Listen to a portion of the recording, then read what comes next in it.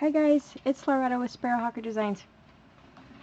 So, I have been asked to show how to get started on a slow stitch project, and I'm sorry my chair is very loud.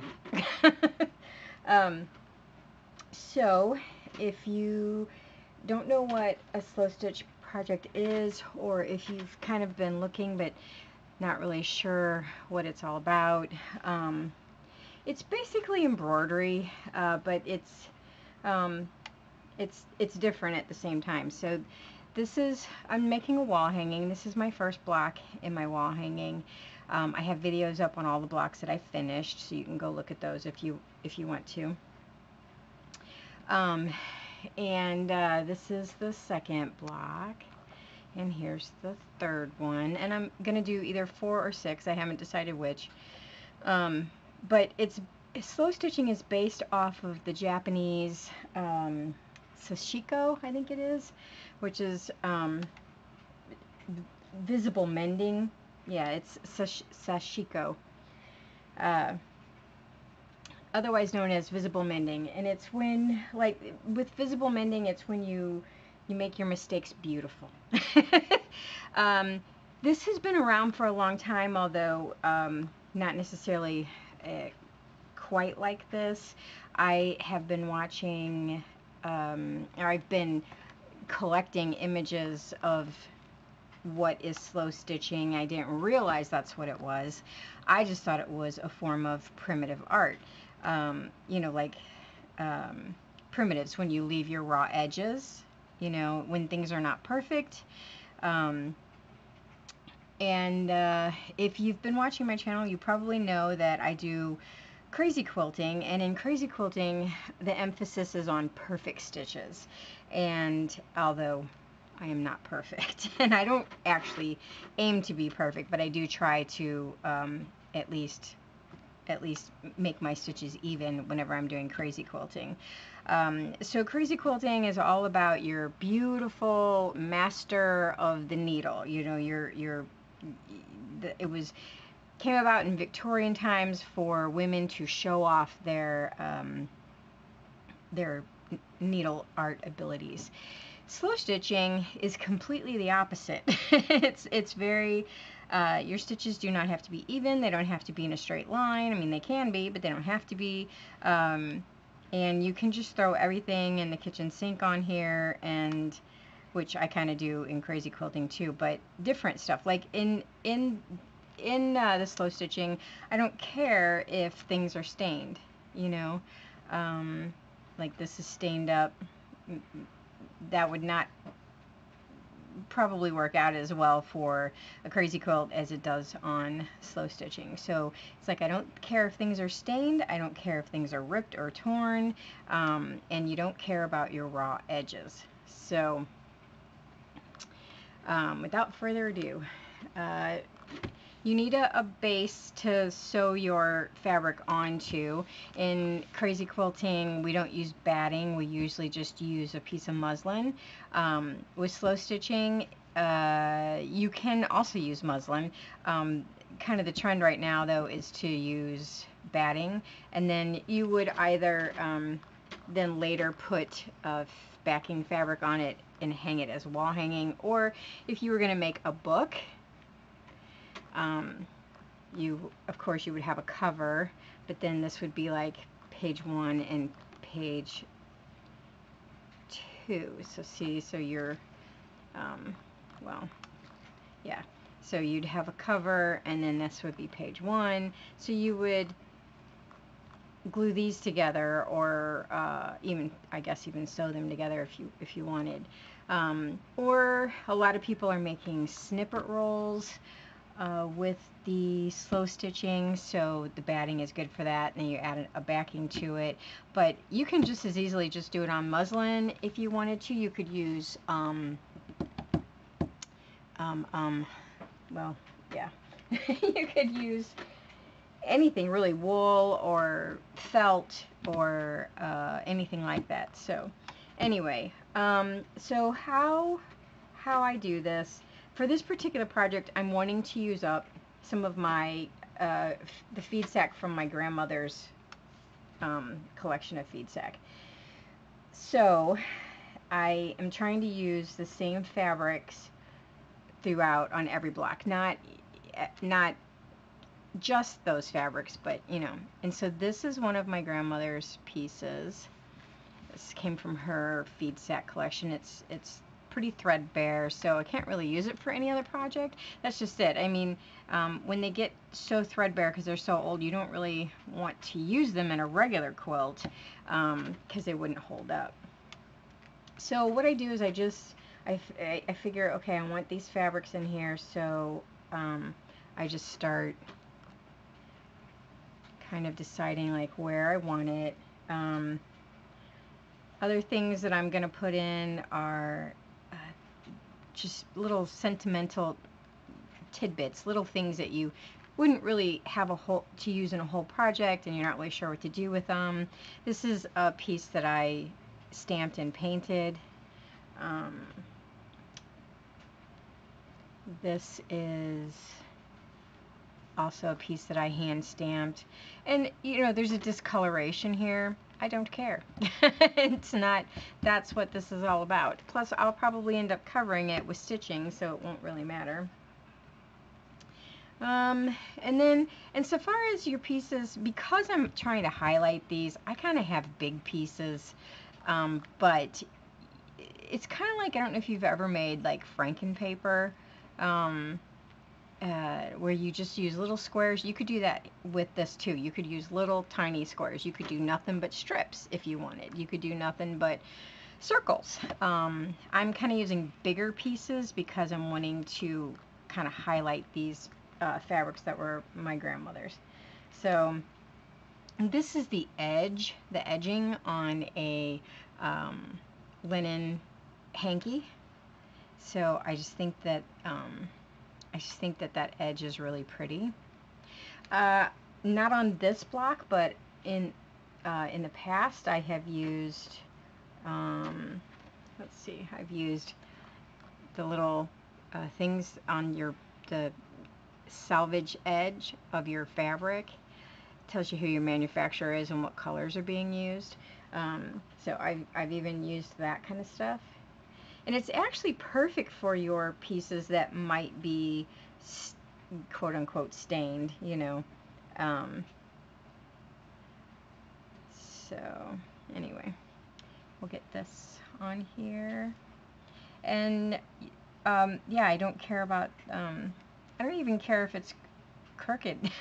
You know, it's kind of freeing because I was a traditional quilter for years, and all your points have to meet and everything has to be perfect. And then in crazy quilting, everything doesn't have to be perfect, but you know, the emphasis is on having perfect stitches and having balance on your block and your colors matching. And with this, it's just, you don't have to. You can do anything you want. So I have another one of these hearts, and this heart really is just totally threadbare. I can almost count the threads on it. It's so thin. This came with this heart, and then they were given to me by a crazy quilter who was a friend of my mother-in-law's also, and she has since passed away. And I'm kind of, I know I'm putting her things on here with my grandmother's stuff and my mom's stuff because she really was very influential in my crazy quilt journey. Like, she was sort of the one that said, come on, do this, come on, join us. And I went to like a retreat, and she was just wonderful. And then several years of friendship ensued, and then she passed away. So anyway, so basically that's it. That's what you start with. And now I'm probably going to put something under here. And that's the other thing. If it overlaps, it's okay. So I'm probably going to put something like that under here, maybe something on this side. I'm probably going to use some hexes on this one since I've used fans on the last two. I'll use some yo-yos. I'm going to use some trim, maybe an old doily, that type of thing. But for right now, you just kind of want to get your basic layout of this. And then what I do is, I probably should have had my needle threaded before now, but I just baste it down with a big stitch. And when I'm done basting it, then I start, then I will probably go and put on the bigger pieces like this, because things are kind of going to go around this. So anything I want under this heart, like this, I might put some cheesecloth over here maybe on this side. So anything I want under the heart, you know, I will make sure you sew them in order. So, but for this, for right now, I'm just going to baste them in place, and then you just cut your basting stitches as you go. You know, as you secure that piece down with decorative stitching or with whatever you're going to layer on top of it, then you can just cut your little basting stitches as you go. And folks, that's really all there is to it. And then when you're done decorating it and you get everything together, then you know, sew your book together or your blocks together or your snippet roll together or whatever. And yeah, so just like that kind of a running huge stitches, basting stitch, because really all you're doing is just making sure that your fabric's not going to move on you.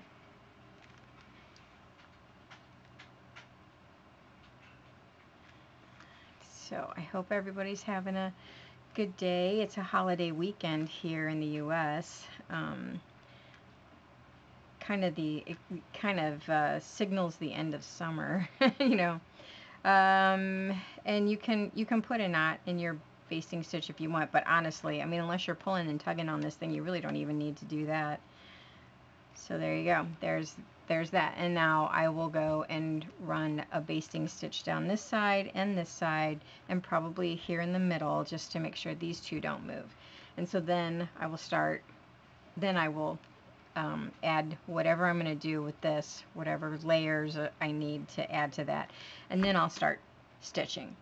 I usually try to do the stitching before I add anything else, because you can always lay stuff over top of the stitching, but sometimes it's difficult to stitch around the stuff. So like with this one, I did the same thing. I basted it all down, and then I did the heart. That was the first thing I did. And then I started just doing this is called a borrow stitch. I just started doing my borrow stitch. And then I added like this and this. I tried to get the stuff around the heart first, and then just kind of worked my way out, I guess is what you would say.